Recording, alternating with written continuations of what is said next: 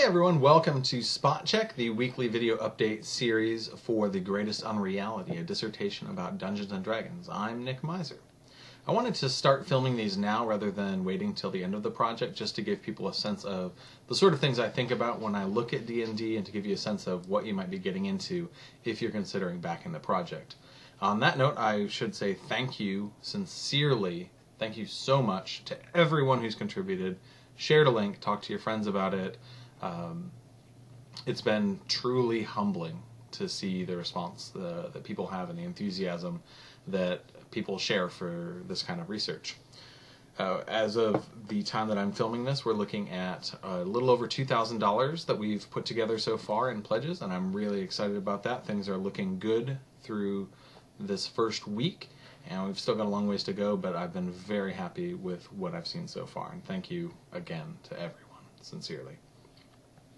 I want to also tell you a little bit about the plushies that my wife likes to make, just to show you some examples of the sort of thing that she makes, like this Jake the Dog figure here, Lumpy Space Princess, Marceline the Vampire Queen. It's not all Adventure Time stuff that we have in the house, though. Got the Wild Thing, and Coraline from the Neil Gaiman novel and movie.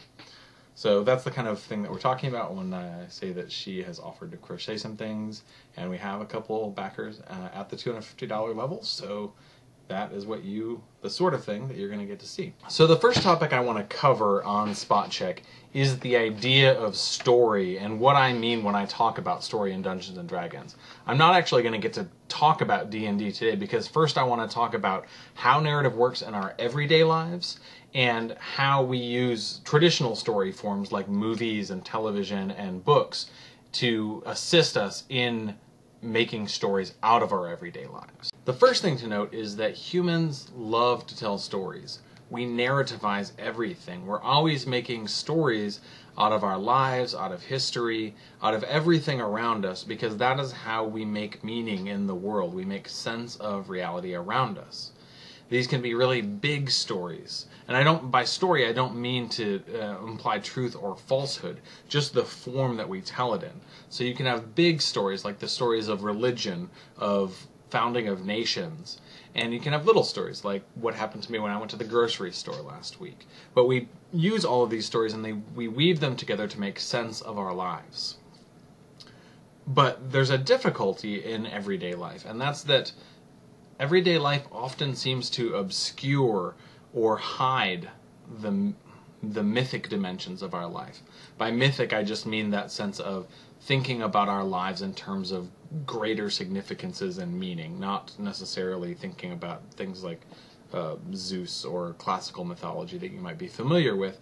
But when anthropologists talk about myth, we mean just stories that are really, really important to people and give meaning to their lives.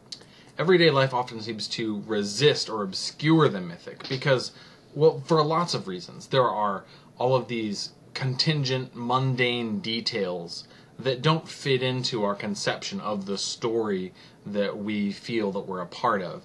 Things that are outside of our control, chains of cause and effect that we can't disentangle.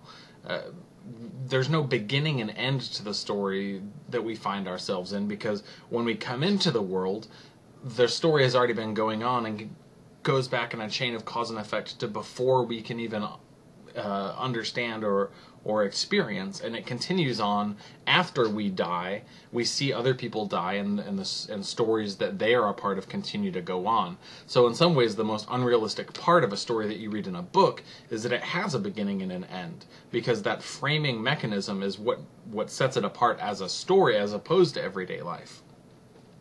So everyday life resists the mythic.